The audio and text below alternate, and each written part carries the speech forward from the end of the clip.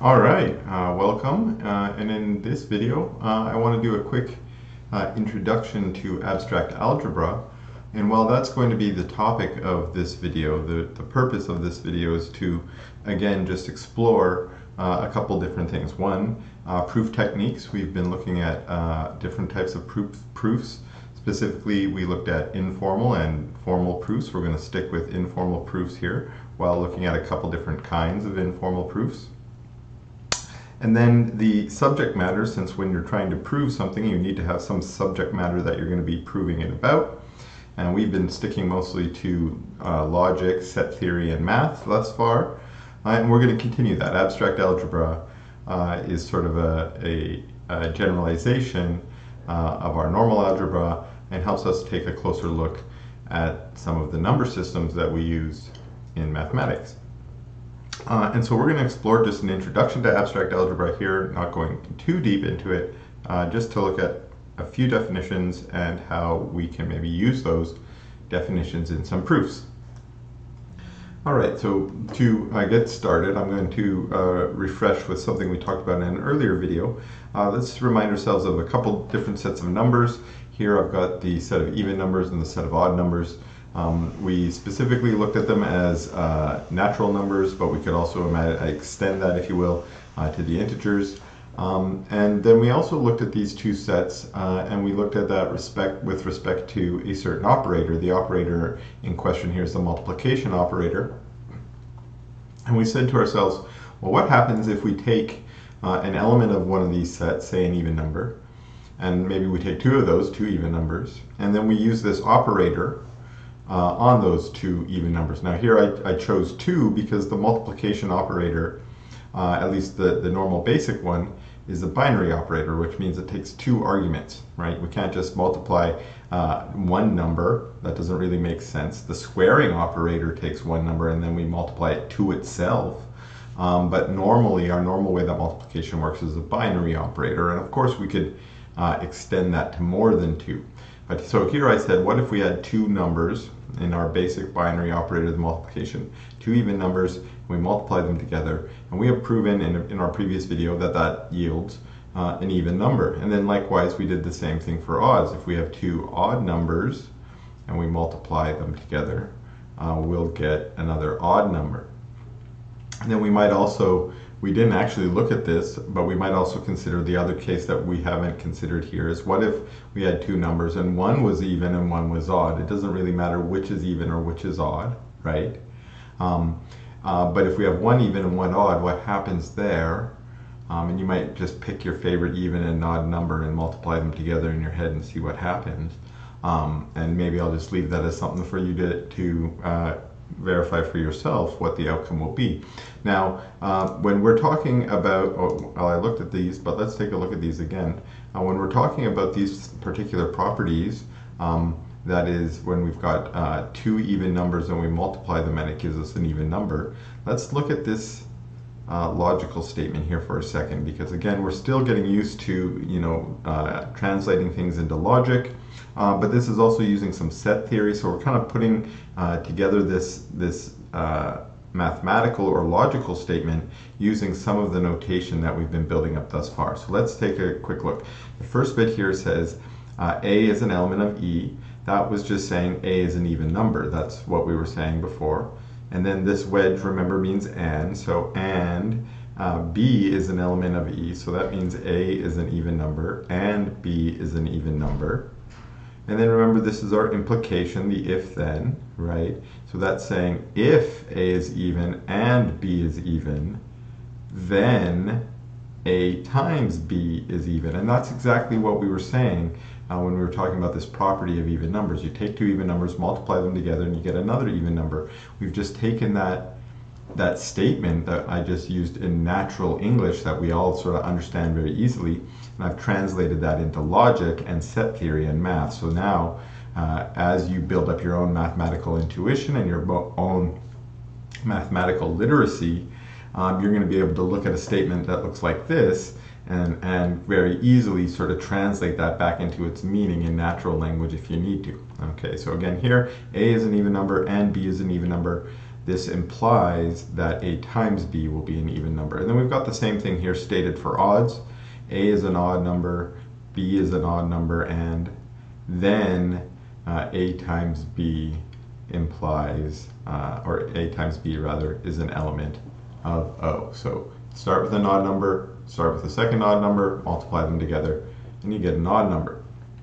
Now, this type of property is a very special kind of property. We call this actually a closure property, and that's what I want to get to next. So say we have a set, well, E and O are our sets, and say we have an operation O, well, here we picked multiplication. Here I'm just generalizing, okay? Say you pick any set S and any operation O that works on elements of that set, okay? Then we're going to say that S is closed under that operation if we can do this. If we take elements of our set S, S1, S2, Sn, and then we put those elements as arguments into our operator, and that gives us back something that was still in the original set. Now here, why do I have n arguments? Well, I want to be general here about my operator O. I don't know how many arguments it takes. Like our multiplication our multiplication operator takes 2, right? But we also actually do have some mathematical operators that are unary. The one that comes to mind is the negation, or the negative operator that can take, say, the number 4 and turn it into -4 or negative 4. And that operator is unary. It would only take one operator, S1, sorry.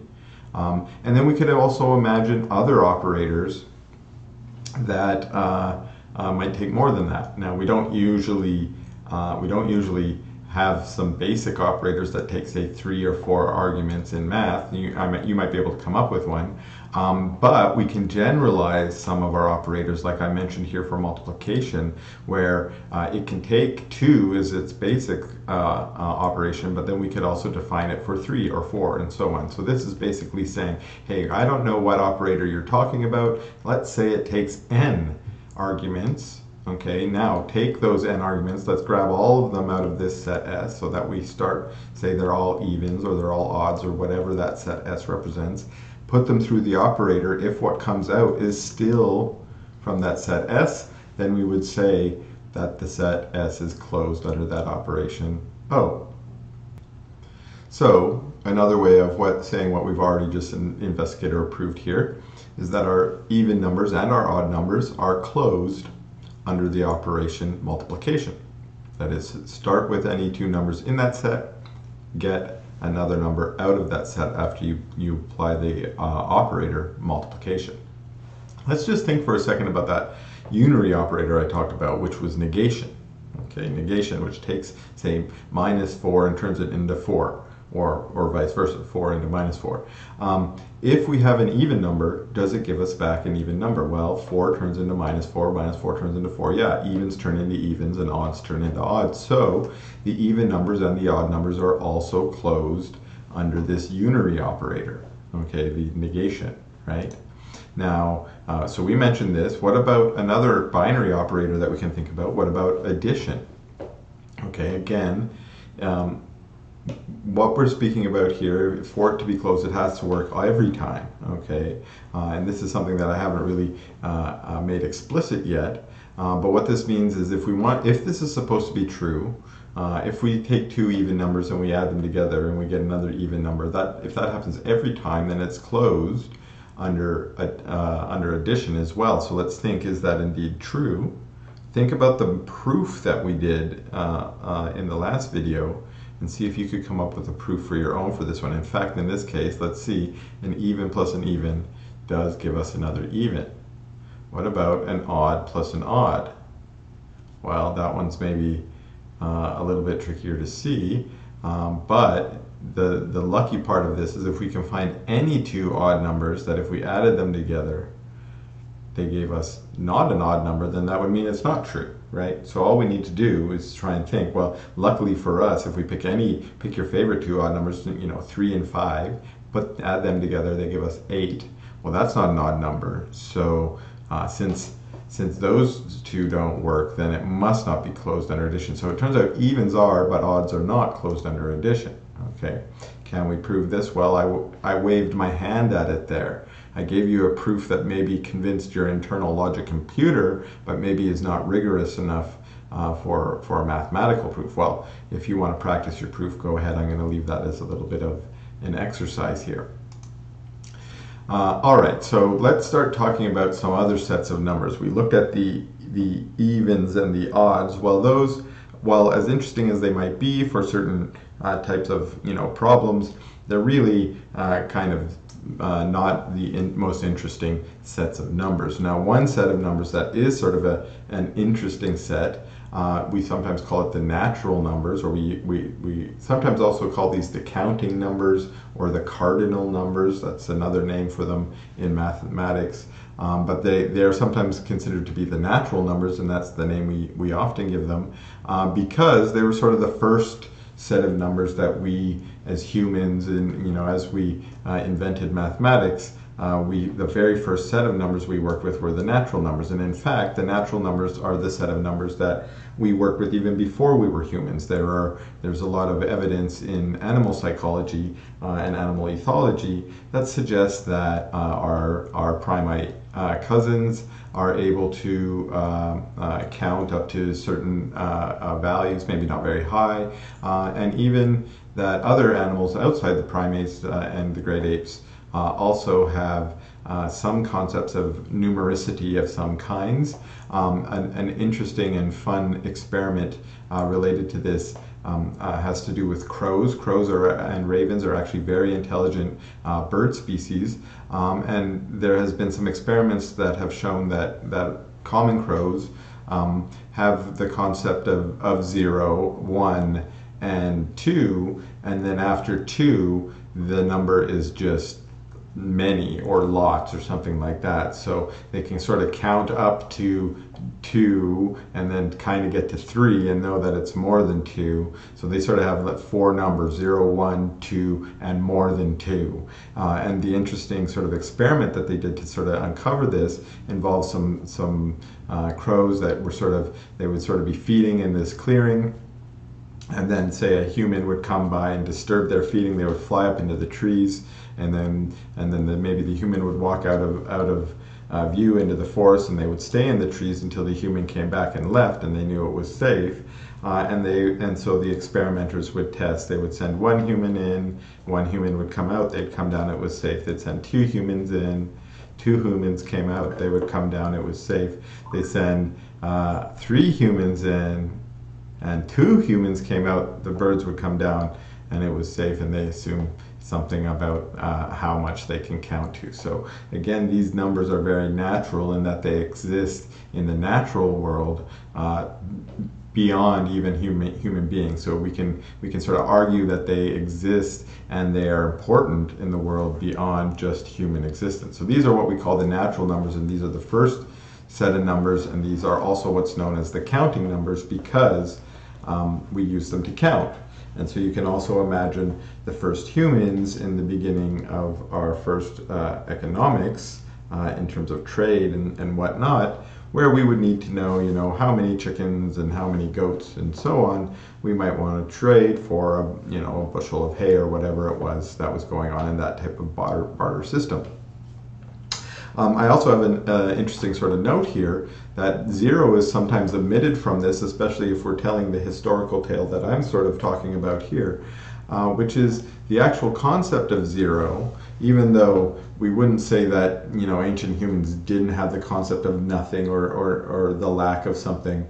It's just the number 0, the actual number and a symbol for it, didn't actually appear until around the 6th century. And there are some interesting sort of technological hangovers related to that. One example of this is the phrase point blank, which some of you might know means to sort of shoot someone from a very close range. And this actually came from early siege weaponry, like cannons, but before that more likely catapults and ballistae and so on. You would have to calculate what angle you want to fling your rocks at or whatnot to see if it would hit the wall. And if you want to hit something that's right in front of you, you would bring the angle all the way down to angle 0, which is it would shoot it straight out right in front of you, and that was called point blank back in the day because there was no 0 for that number. There was 0.1, 0.2, 0.3, and so on, which were different angles that you could angle it up to. But point blank was shooting right straight in front of you. So another interesting sort of just little tale about the origins of the natural numbers, and that the natural numbers have been with us a very long time. They have existed for a long time, and so it's probably also not too surprising that there were some ancient philosophers and mathematicians who came up with the concept of infinity, the idea that our natural numbers don't end, that they continue on. Any natural number that you can imagine, there's always going to be one that's larger than that, and that's another characteristic of the counting numbers. And that idea maybe is what really spurs off some of the more theoretical branches of mathematics. The trading, trading goats and chickens and so on, that may be something that a shepherd and a farmer might need to do a long time ago. They never were worried about the concept of infinity goats.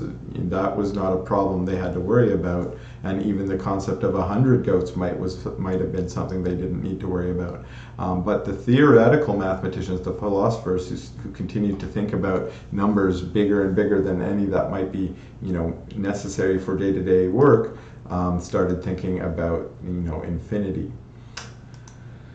Okay, so let's take our set here, n, and let's apply the principles that we were just looking at with our even numbers and our odd numbers. So n, again, being our set of natural numbers. What operators is it closed under? Well, here we'll do a quick test. If we take two natural numbers and we add them together, do we get another natural number? Well, that whole idea I was just talking about, infinity, we can kind of prove that there are infinite numbers if this is true. If we can take two natural numbers and add them together, and that always gives us another natural number, then we can argue or prove that there will always be infinite numbers. And we could do that even with just starting with one natural number, the number 1. If we take the number 1, we add it to itself, we get 2. Now we have two natural numbers. That must be a natural number 2, it says. It tells us. Well, add 1 to that, we get 3. Add 1 to that, we get 4, and so on. And keep adding 1, we will get all infinity of that. Okay, we will never end here. Any number you're at, you could add 1 to it and get another one. Okay. Now notice, I've got a claim here, this is a theorem, but I'm going to say we're not going to prove this theorem. Now why not? Well, this is something that we're going to take, at least today, as an axiom. It's something we might be able to prove if we broke things down to even smaller bits. Okay?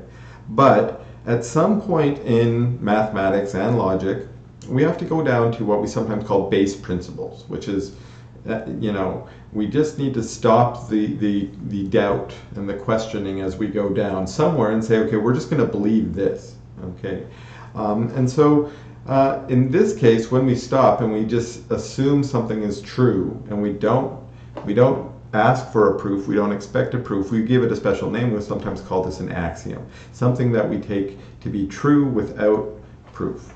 And a large number of things that we take to be true without proof are basically just definitions. If you're defining what a word is, there's no reason to question the definition. But it's semantics if we start questioning the definition.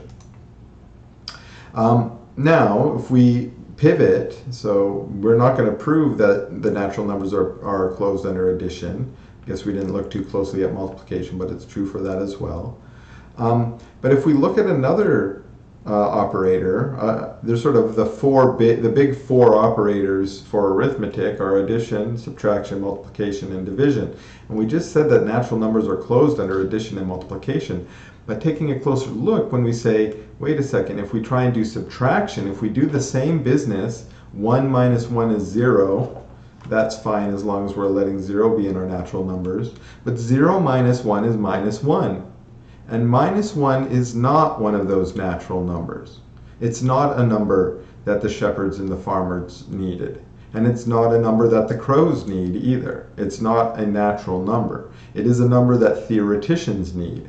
It's a number that a banker needs to tell you that you owe them money. It is not a number that a regular trade is going to require.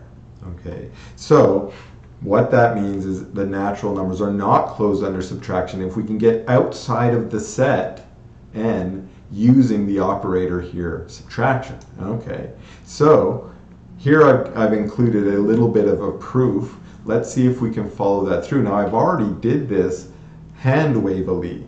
That is, I've already structured the proof when I just spoke it to you here a second ago. But let's code it together. Let's try and put it together into a formal, well, not a formal, an informal proof. We're not going to formalize this all the way down to rules of logic and so on, but we are going to just test as we go to make sure that each step is actually written down. So let's take a look here.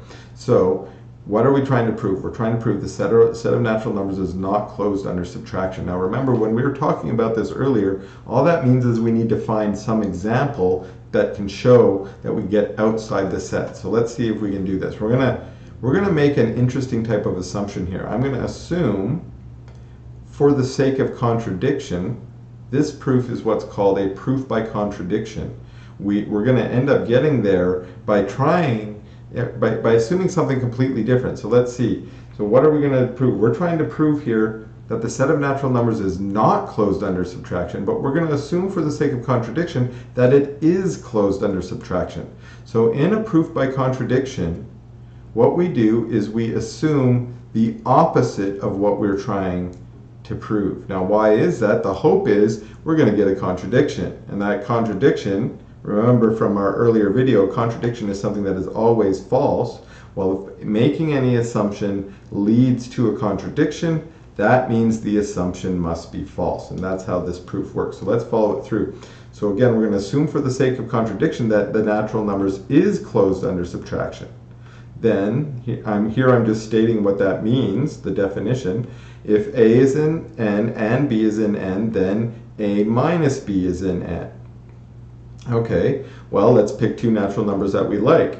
0 is in n, 1 is in n, then 0 minus 1, which is equal to minus 1, should be in n according to our argument here, according to our assumption that n is closed under subtraction. So since it is not, this is a contradiction. This is what we were looking for, and therefore our assumption must be false. So n must not be closed under subtraction.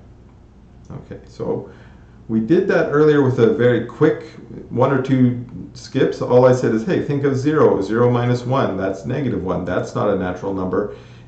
This is sort of the work that's doing the heavy lifting. This is the clever bit. But the rest of this, the machinery around here, is the machinery of a proof by contradiction. Assume something is true to show that something absurd would happen, and then conclude that your assumption must be false.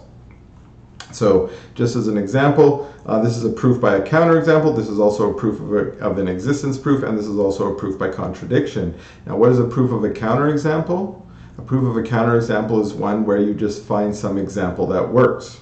So that's what we did. We found 0 and 1 worked. Other examples would work as well. 0 and 2 would work, and so on.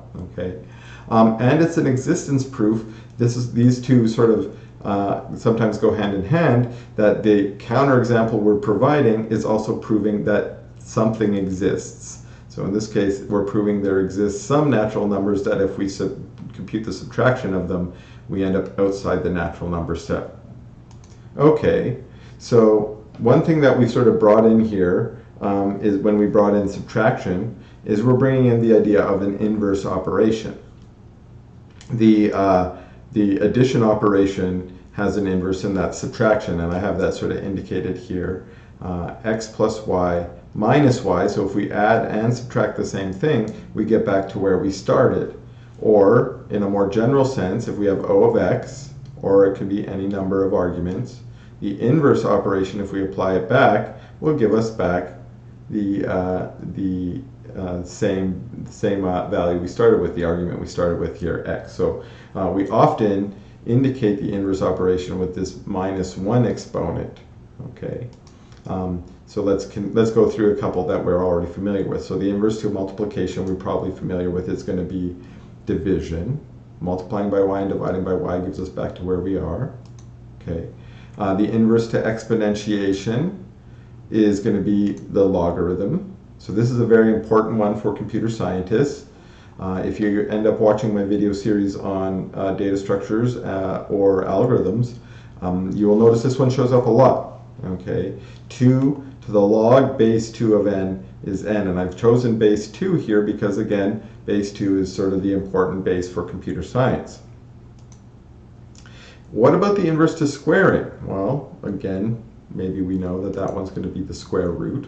I put that here when we could have also written this as the exponent 1 over 2, of course, which we know the 1 over 2 and the 2 would cancel out just to give us the exponent 1 that we have here. Okay. Now, I did put a little note here that this is true in the natural numbers, but not necessarily true in the integers, because the square operator, if I take minus 2 times minus 2, that gives me 4. Oh. So square root of that gives me 2, and that didn't give me back to where I was supposed to.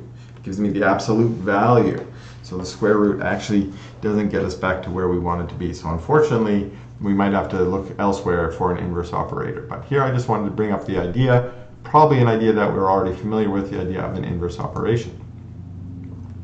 Okay, so that brings me back to this idea of, let's go back to the natural numbers and the operator subtraction. Say we wanted to extend the natural numbers, we wanted to grow it so that it was closed under subtraction. What numbers would we have to add in? Well, we already saw that we would have to add in minus 1, but also minus 2 and minus 3, and all of them negative numbers, right? All of them would eventually be needed if we do the same sort of domino effect with minus 1 that we did with plus 1.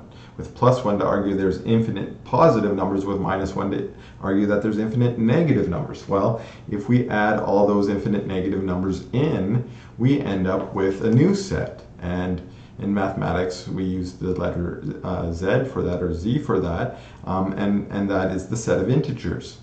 Okay, and so here I'm going to say that another way we can phrase this is we can say the integers are the closure of the set of natural numbers. So again, we've got the set of natural numbers. Say we want to turn it into a closed set with the operator subtraction. If we did that, we'd end up with Z, the set of integers. So again, Z we might say is the closure of n under the operation of subtraction. Another couple interesting points here is that the integers can be written as the natural numbers union the negative integers, which we sometimes write here as Z with the negative exponent. And that shows us again that these two sets then partition the integers. So remember, this set theory word partition kind of does a lot of extra work for us. It says it splits them into two sets, where the two sets don't share any, they don't have any overlap. They have they're disjoint. They have an intersection that is empty. And then also, if you take them and you union them back together like this, you get the original set back again. So again, maybe not too mysterious. The natural numbers and the negative integers partition Z. Another way we could partition the integers is into three sets: the positive integers, the negative integers, and then 0, the special integer that is neither positive nor negative. All right. So we talked about the inverse operation. So now we can also talk about another idea in algebra, which again is probably one you're familiar with, which is the idea of an additive inverse. So here the additive inverse is really, in the natural numbers, or in the integers, is going to be the negation of the number. So if you have the number 4, the negation is minus 4. And the cool thing about your additive inverse is if you take them and you add them together, you get 0. Okay, so 4 plus minus 4 is 0. And so we actually have this sort of as a definition. Oops. And then we can also say that that makes 0 an important special entity. We call it the identity. And so this element is the one that, well, when you take the additive inverse, you get 0. But another way of saying that is or another important feature rather of the identity element is if we take that element and we add it to any element, we just get that element back again. So a plus 0 is a. Now, the interesting thing here is when we're trying to abstract away in abstract algebra, we're trying to even abstract away from this idea of addition. So here I'm borrowing the idea that you already know how addition works. So a plus minus a, all of our internal computers go, aha, that's 0. Oh, so you get the idea of an additive inverse. Well, we could swap out addition here for multiplication. So here, my note down here is saying, say we use the operation multiplication instead, then we could get the multiplicative inverse, which is something together different, and we don't usually use minus for it anymore. Okay, and the note that I've got down here is that the identity element for multiplication is 1, not 0, right?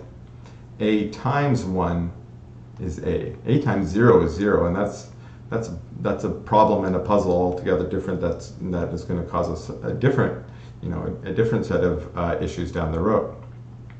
But here the comment is that when we start talking about multiplication, our identity our identity element changes from 0 for addition to 1 with multiplication. Okay, so the last concept is related to inversion, invertible. So we talked about this already when we were looking at our inverse operations. So how do we know if an operation is invertible? Well, it's invertible if and only if there exists a inverse for that particular element. So here we've just generalized that idea. Say we have some operation O that operates here. I've just made it binary operator, but we could generalize this as we did earlier. We've got some set S, again, generalized. We're going to say it's invertible. This is the definition now. If for every A in S, there is, now here is that inverse. I'm using the minus symbol as though we're doing plus, but here I'm just borrowing that from this notation up here to indicate that what we're looking for is some other element such that when we put those two elements through our operator, we get our identity element. And as I've noted here, that above, where we might just call it minus a when we're doing plus as our operator is addition, when we use multiplication instead, we often indicate this as a to the minus 1, which of course, a to the minus 1 times a gives us 1, which is the identity element in, with respect to multiplication. All right, so this brings us to the only really formal definition of from abstract algebra that I'm going to give you. If you like this interesting idea, you think this is cool, you want to explore it more, please do explore some some abstract algebra math that's going to take you into fields and rings and so on. But for our purposes here, this is meant only to be subject matter to write a few proofs about. But let's just see here, what is an algebraic group? So say we have a set S, let's say it's like the natural numbers, and we have a operator plus, let's say it's addition plus, and then we have all the following properties. Then we'll call it an algebraic group. So let's take a look at each of the properties. The first property, property 1, S is closed under the operation. Okay, well that's why we've been talking about closure. So natural numbers, is it closed under addition? Yes, okay, we're good. The operation plus is associative. Let's go look, what was that again? That said A plus B. So that was this one about the brackets, saying I can rewrite my brackets however I want. Well, because we're just talking about addition and multiplication, both of which are associative, we don't really need to even look too closely at this. We already know those operators are associative. So boom, check. 2 is done. Okay. Property 3, there's an identity element, 0. Okay, such that A plus 0 is A. That's true for the natural numbers n plus, well, as long as we include 0 in there. And then the operation plus is invertible. Actually, this is the only property that the natural numbers and the operation plus violates. There is, the operation is not invertible because there's not going to be an inverse for every natural number. In fact, there's no inverse for any natural number except for 0. 0 is its own inverse. However, if we changed our set S here from the natural numbers to the integers, then we do get invertibility. So the integers with addition is an algebraic group. The definition finishes off by saying that if the operator here plus is also commutative, then we call this a commutative group or an abelian group. So actually, the integer z with the operator plus is a commutative or abelian group because addition is also commutative. So I think I've already commented this. Z plus is a group. Z with multiplication is not a group, and that's because, and you can go ahead and verify this yourself, it violates it violates invertibility, okay, but it also it violates invertibility for a couple different reasons. We'll put it that way. So go ahead and see if you can figure that one out.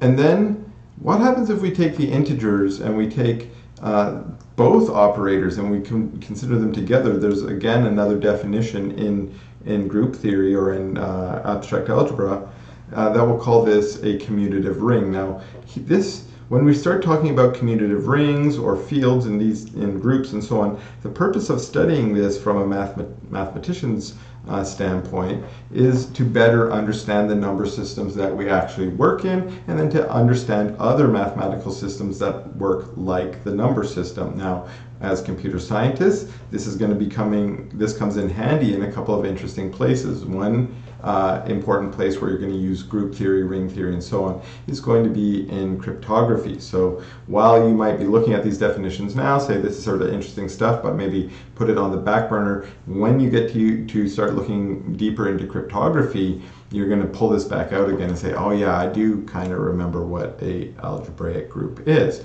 And of course, hopefully then you will take some time to review this. Let's continue on. So I think I already talked about this one in my example. So let's push on to another sort of topic that I want to bring into while we're talking about group theory here, which is the idea of modular arithmetic. So modular arithmetic, and again, I expect a lot of my audience to be computer scientists or computer scientists in training, and that means you've probably already encountered the mod operator somewhere in your computer science studies up till now. Mod operator is going to be sort of 1/2 of an integer division operator, and when we do integer division, unlike a lot of our other operators that we looked at here, most of our operators spit out one output, but integer division spits out two, the quotient and the remainder, and specifically the mod operator is the one that gives us the remainder of A divided by B. So we might just call that mod, like I've got written here, or if again you're used to some programming languages, we'll often use the % symbol here as our mod operator as well. So let's go ahead and define a new set. This is going to be sort of an interesting set. This is a set that's studied a lot when you take a look at abstract algebra, which is Zn, okay, or Zn, which is going to be the integers modulo n. Now, the set of integers modulo n. So imagine you took all the integers to start out, and you just perform this operation mod n on each of them, okay, on each of the integers. Well, it would turn out, because the way that remainder works, that all of our remainders always come back in this set between 0 and n-1. We can't have a remainder of n or greater when we're doing division by n. So what that does is it takes our normal set of integers, which is infinite, and it reduces it down to a finite size set, one that only contains n elements in it, because it contains 0 in it, but stops at n-1. Okay.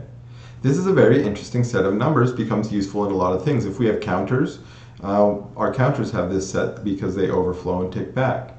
Our integers, when we use them in our programming languages, are actually integers of this kind, not integers out of capital Z integers. They're integers out of Z sub n for some n.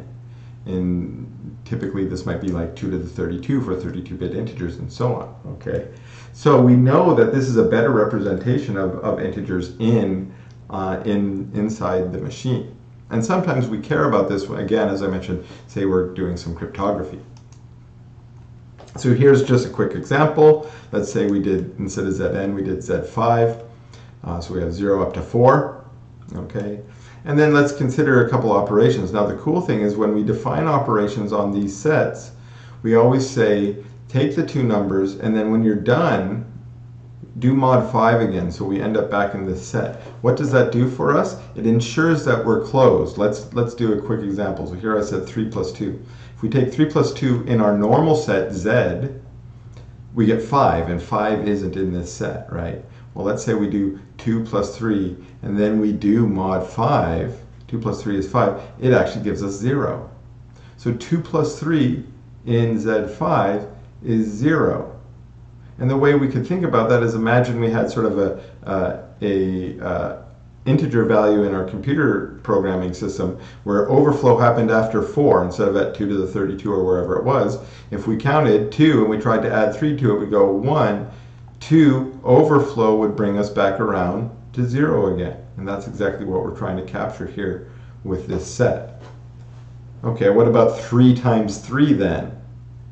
Well, it turns out it's easy for us to compute that as well. All we need to do is do it in the normal integers. 3 times 3 is 9, and then run mod 5 again. So gives us 4. So 3 times 3 is 4 in this set. Okay, what is x if x plus 4 equals 0? This is asking a question about the inverse of x. Is there an inverse of x? Well, 1 plus 4 gives us 5, so that's 0. So yes, and 2 is the inverse of 3, and 0 is the inverse of 0. So everything has an inverse in here. So Zn with the addition operator is a abelian group. Okay, so we mentioned closure already. So we've already talked about Zn with addition. Zn with multiplication has some trouble because of the 0 operator in there. Okay, you might be able to have some numbers that get you back to 1, but the problem is multiplying by 0 gives us 0, and that makes things problematic. Again, these are just subject matter for interest's sake. If you're interested more in abstract algebra, I encourage you to look more into that. Okay, we're trying to grow our numbers here. We've gone from natural numbers into the integers and took a sort of sidestepped into abstract algebra for a second. Well, let's keep growing further. We didn't talk about division yet. We did integer division where we got remainders and quotients, but of course, you know, this historical path we're going on is the history of math. We started with natural numbers. Somewhere along the way we needed negative numbers, and then somewhere along the way we needed rational numbers too. This is also the path you probably took during your education as a student. You started with natural numbers, you learned how to count, do some addition and multiplication, and then later on they said, well, now we need to get the negatives in there. And then later on they said, well, let's study some fractions. Let's get into rational numbers. And so that's where we are here. We say we're going to do division. What happens when we divide 3 by 2? We get 3 halves, which is a rational number. Now, the definition of the rational number is going to make use of our definition of the integers. So this is one definition of a rational number. There's more than one definition. This one's saying all rational numbers can be written as p divided by q, such that both p and q are integers, but more, q is a positive integer, saying that if this is a negative rational number, the negative comes on the p part. Now that's fine. Okay. Here I've got maybe a little question for us. Can we prove that the integers is a subset of the rational numbers, or more importantly here, let's be precise, is a proper subset of the rational numbers? Okay, so let's see if we can do that. And to do that, I'm actually going to make this a little bit easier on myself by splitting it into 2. So here I've got my theorem. So by splitting it into 2, by looking at what the definition of this proper subset means, it means that the integers are a subset of the rationals, and they're not equal to, right? Remember, this symbol here means subset or equal to. but this one means subset and not equal to. So that extra bit is there. Okay, so we're going to prove both of these. The first one is subsets, and we have a rule about that. Remember, how do we prove that something is a subset of the other? The proof is if we have an element of the first one, then it's an element of the second one. So let's start with that one. The integers are a subset of Q. So again, I'm just taking what I just said, which is the definition of subset, which is saying that if we have some element that's an integer, then it must also be a rational number. So let's assume we have an integer. Let's start with some p that is an integer, and then we're going to say, well, what makes it a rational number is if we can write it this way. Well, I'm just going to pick my q then to be 1, because p then will be equal to p over q, or just p. And we can see that 1 satisfies the condition for q. 1 is a positive integer, so we're good. So at the end of that, that means that p must be a rational number, so we're done. We've proven that any p that you might like that is an integer is also a rational number. Now, the other half is we need to prove that it's not equal to. And that means we need to show that there is some element. If we already know this relationship holds, the subset relationship holds, then that means we need to find some rational number that is not an integer. So to prove this, we must find any p that's q that is not a z, not an integer. So I just picked my favorite, 1/2. 1/2 is in q. That's easy to verify. Why? Because 1 is in z, and 2 is a positive integer, so done. And then it's also easy to note, I'm claiming this without proof, that 1/2 is not an integer. Okay, hopefully all of you believe me that 1/2 is not an integer. So again, I'm going to conclude here they're not equal, and therefore by following both these two proofs here, we immediately conclude that z must be a proper subset of q. Now you'll notice here I've split both of these proofs off and I've called them lemmas. Lemmas are theorems. They're just another name for a theorem, but they're usually a theorem that we prove along the way to something more interesting that we're trying to prove. So we were trying to prove this theorem up here, z is a proper subset of q, and we did it by proving two maybe less interesting theorems that together gave us what we were looking for. So we call those lemma 1 and 2, and we use them in our final step of the proof. Okay, so I just want to make a couple final comments about the rational numbers. The rational numbers are really an important set of numbers. For most human beings, they are all the numbers you're ever going to need. And when I say that, I know a lot about other numbers too, and I really don't feel I've ever needed them. And so hopefully if you're out there and you say, what about complex numbers and so on? Yeah, those exist, but we really don't need them very often. And when we do need them, in the real world, we can often get away with just pretending they were rational numbers, especially for real numbers. However, the interesting thing about the rational numbers that I want to bring up is we can grab all of our operators here, addition, subtraction, multiplication, and division, and it turns out that our rational numbers are closed under all of them. So we finally got to a place where for our big four, if you want to call these our big four, then we're good with the rational numbers. We don't need to go very further. And actually in this field of abstract algebra that we've been talking about, we have a term that is called field, which is when you have some set like the rational numbers here, where all your operators, addition and multiplication, and their inverses operate normally, meaning you don't end up outside the set and so on, and operate how we expect, associatively, commutatively, and so on, then we call this a field. And so the rational numbers are a field. Other numbers that are fields that are of interest to us are the real numbers and the complex numbers that I'm not going to say too much about. But the natural numbers and the integers are not. And in that sense, the natural numbers and the integers are in some sense impoverished. There's some sense that they're missing out on something. Okay. But the rational numbers fills in those gaps, and like I said, most of the math that you can do in the world, you probably only need rational numbers to do it, so you're good to go.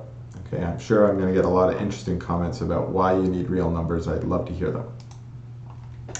Okay, let's take a look at another interesting proof. This is a real sort of famous, popular proof in discrete math texts and classes. So I'm going to include it here in this video series as well, so you don't feel like you've been, you've missed anything out. This is the proof that a particular number is irrational. So we just started talking about rational numbers. What about irrational numbers? Now, I talked about a proof of contradiction already earlier in this, so that's the strategy we're going to use. But the proof that I want to make is that this number, the square root of 2, is irrational. Now, the cool thing here about this proof is that it's going to rely on this proof by contradiction, but it's also pretty clever. Okay, it's not exactly something you're going to come up with on your own unless you're already a number theorist or you like numbers. Okay, and some of you might like numbers, so you might be able to come up with something like this on your own. But here I'm just going to use it as an example of a proof by contradiction, and also to continue our discussion of numbers. So let's see if we can do this. Now, remember what happened in a proof by contradiction earlier? It was when we assume the negation of what we're trying to prove. Okay, so here, what is the negation of this sentence? The square root of 2 is irrational. That ear prefix means not, right? So we can just erase it, scribble it out. That would give us the square root of 2 is rational. That's the negation of what we're trying to prove. So that's how I'm going to start out. Assume, and often when you're doing a proof by contradiction, you want to put this little bit blurb in here. The for the sake of contradiction is not necessary here. We don't need it, but this is what I sometimes call like a way post or a way sign that I put along the way for my reader. It's letting my reader know what I'm doing so they don't get surprised down the way.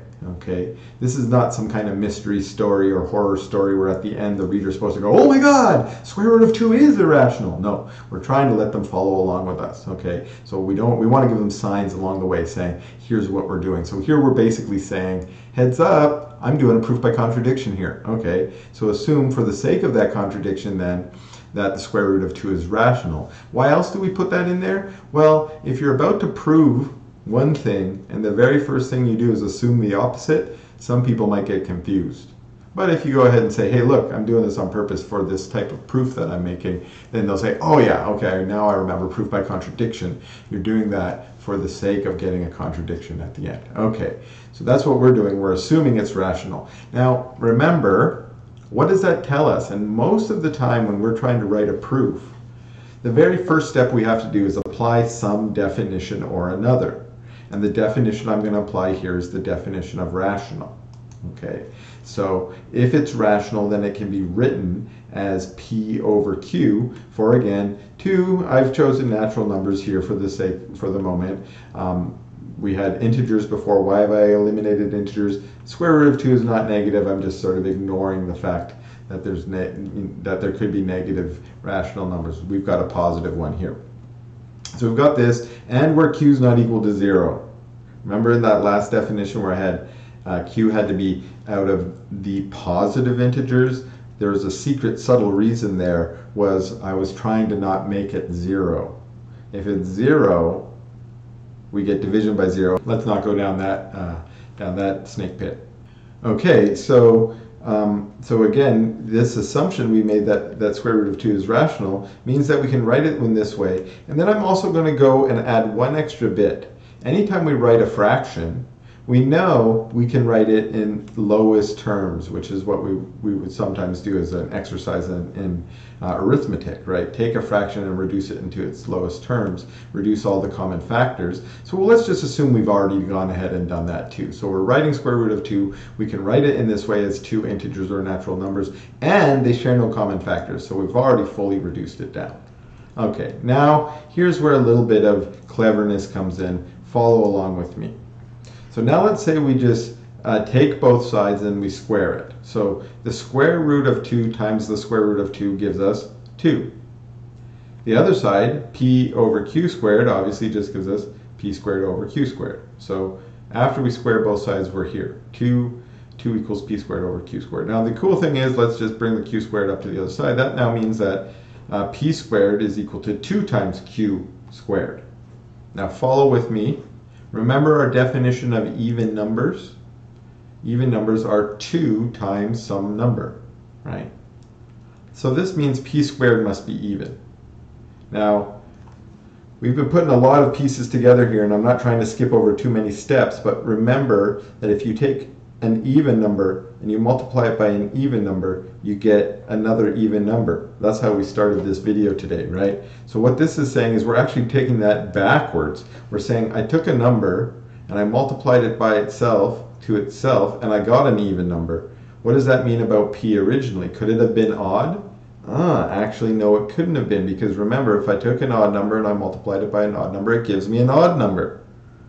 So putting that piece together that we started this video with, we're saying, oh, if p squared is even, then so must p. So p is even. So, okay, I said follow me along here with my cleverness, and I got to the point that p must be even. Okay, so if p is even, so we could rewrite p as 2k.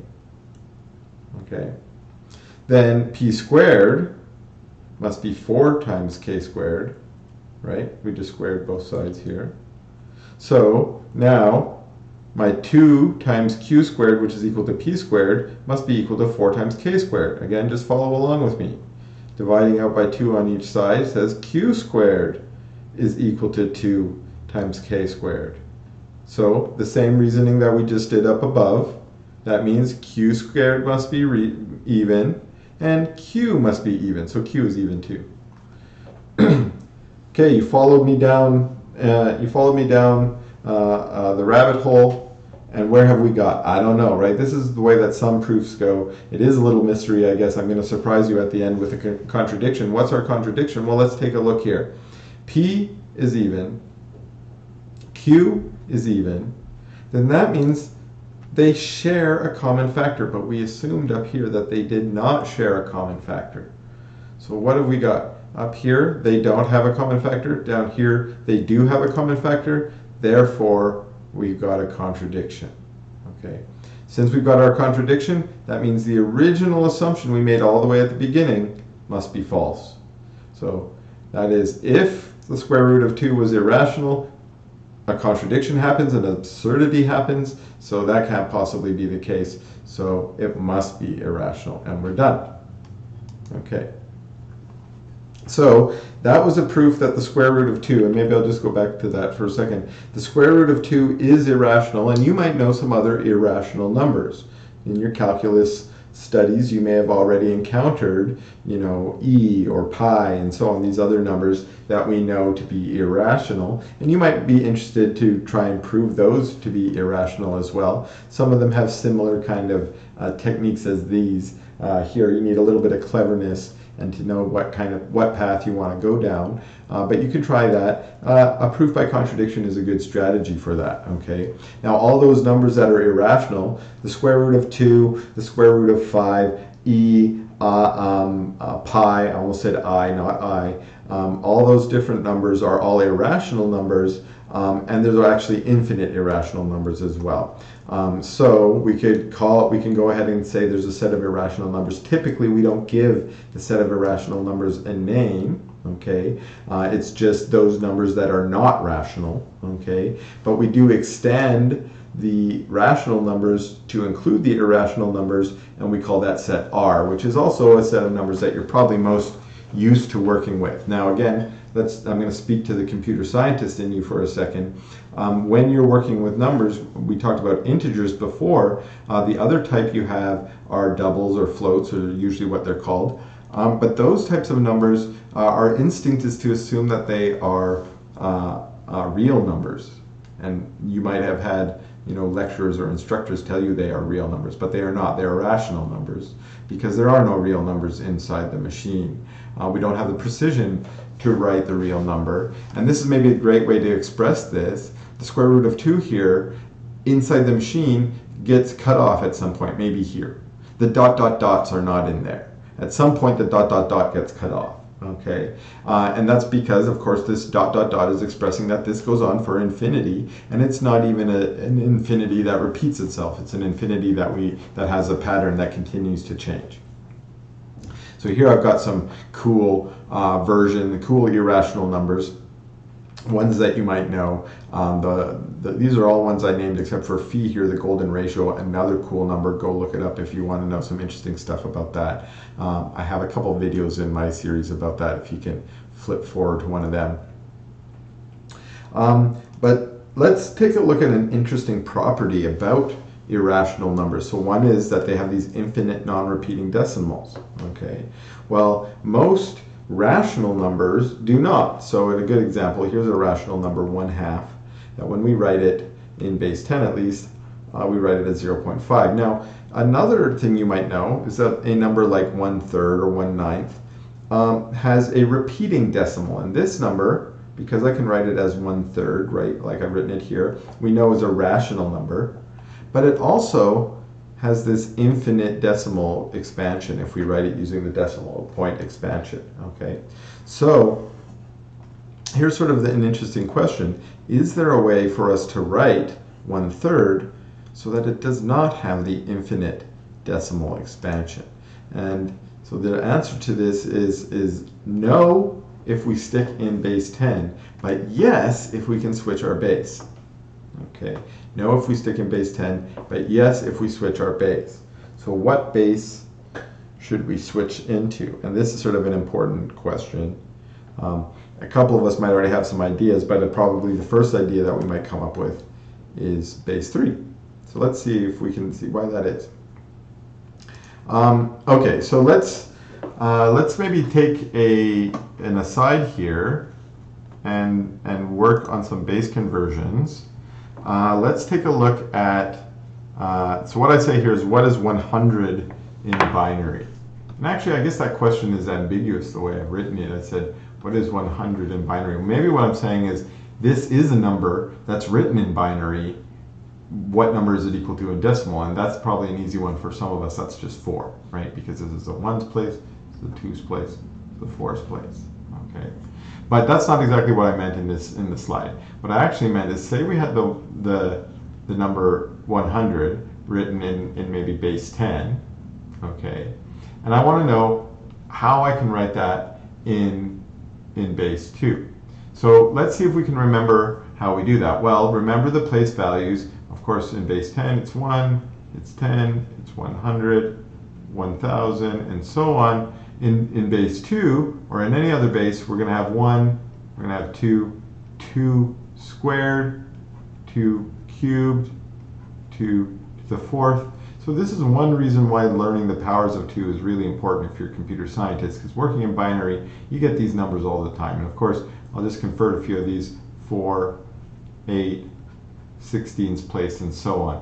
So writing this in binary, 100 in binary, means finding the largest power of 2 that is smaller than 100, and that's actually 64. So we actually have 1/64. Now we can do a little aside over here and say 64. Okay, well, 100 minus 64, what does that give us? That leaves us with 36. Okay, the next spot in binary is the 32 spot, right? And actually 36 is still bigger than that, so we have one of those. So we can go ahead here and go 32. How much do we have left? We have 4. Now I'm going to jump ahead here because I know the next spot here is a 16, so we have 0 of those. The next spot is an 8, we have 0 of those. And then this is a 4, the next spot here is 4. So we obviously have one of those. And then we must have 0, 2's, and 1's. So if we were to write 100 in base 2 in binary, we write it this way. Okay. Okay, looks like we got it right. We didn't mess up our conversion. Okay, now it says on my slide, but quickly convert these to octal and hex. Now, why did I say quickly convert them? Didn't it just take us time to convert them into binary? Why do I think I can do it quickly? Well, actually, if you haven't seen this already, converting binary into octal means grouping them into group of 3. And I guess that this one here is the 001 to lead it out, and just reading out what those numbers are. Well, this number is 4, this number is 4, and this number 001 is 1. So 100 in octal is 144. or 144 I should say. Okay. Remember, octal only uses digits from 0 to 7, okay, instead of 0 to 9. And then, if we want to do the same thing for hex, which uses the digits 0 up to F, oops, we don't need this 0 in this case, we group them into blocks of 4, our bits into blocks of 4. And this number is still 4. And this number, we're looking at this number now, 0, 1, 1, 0 is 6. So in base 16, 100 is written as 64.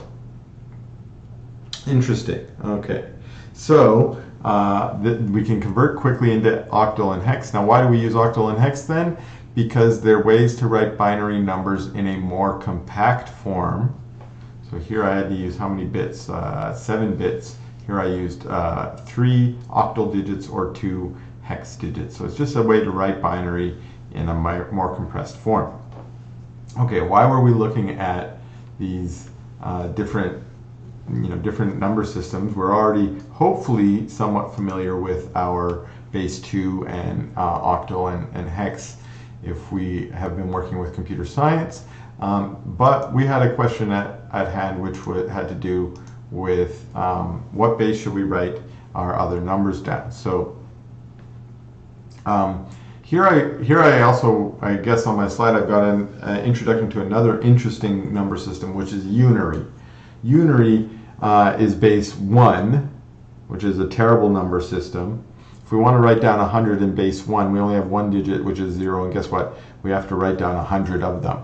So this is an incredibly uncompact way of storing numbers. So we don't use that. But writing 100 in base 3, well, we could go do that on our on the side again. But base 3 is just like binary, but instead of having our place values be 2, 4, and so on, it's 3, 9, 27, and so on. So actually, writing 100 in base 3, here I've got this value. This is going to be the 81's place. That sounds about right, right? 81's place, okay? And then what do we have? 2 in the which place? This looks like it's, so this would be the 27's place. This is the 9's place. So 2 times 9 is 18. 18 plus the 81, that gets me to 99. Plus one more gets me to 100. So this must be 100 in base 3. Now why did I want to look at base 3?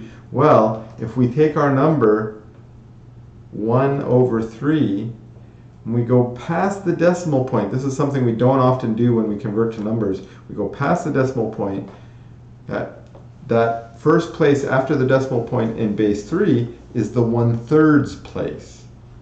So if we want to write 1/3 in base 3, it's 0.1. And so it has no infinite repeating decimal expansion. I can actually prove this, and that's sort of one of the last things I want to do in this video, is show that we can show that for any rational number, that using this decimal system, that there's going to be some base that we can write it with finite non-zero numerals. So let's get started with this. So I'm going to start with a number. I'm going to assume n is a rational number, so that's my first start. Then n can be equal to p over q, where p and q are natural numbers, or sorry, are integers, and q is not 0, so we don't divide by 0. Here again, assuming q is the positive one if there's a negative piece. Now I'm going to have to make a few extra assumptions about n here.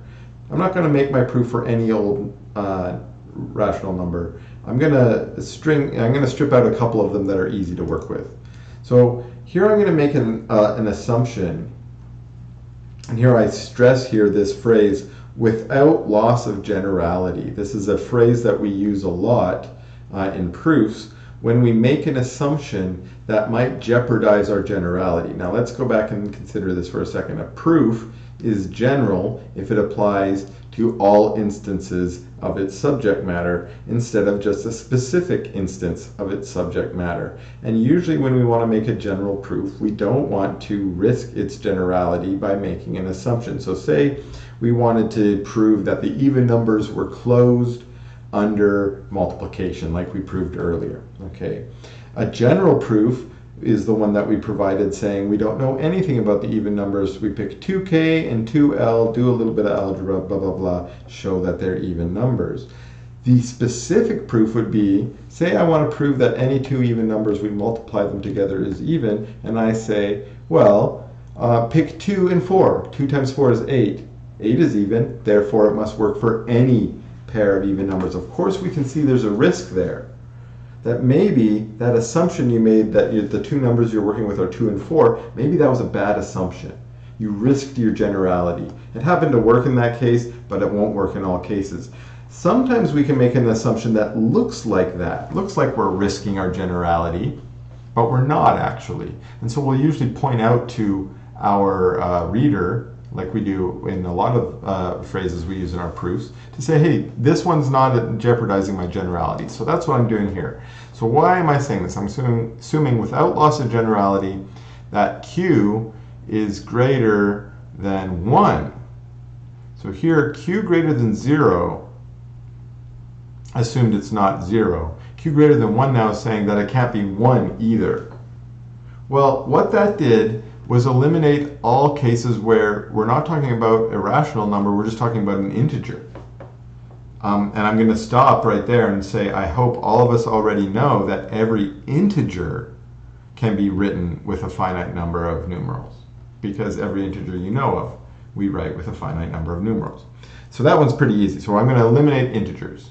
Then the second bit I'm going to go here, okay, so I think that's what I said here. We already know integers and the integer component of our rational numbers can be written with finite non-zero numerals of any base. Okay, so the other thing that I'm assuming here has to do with that second bit there, which is that the absolute value of p, it can be negative, so I'm gonna use absolute value here, that the absolute value must be less than q.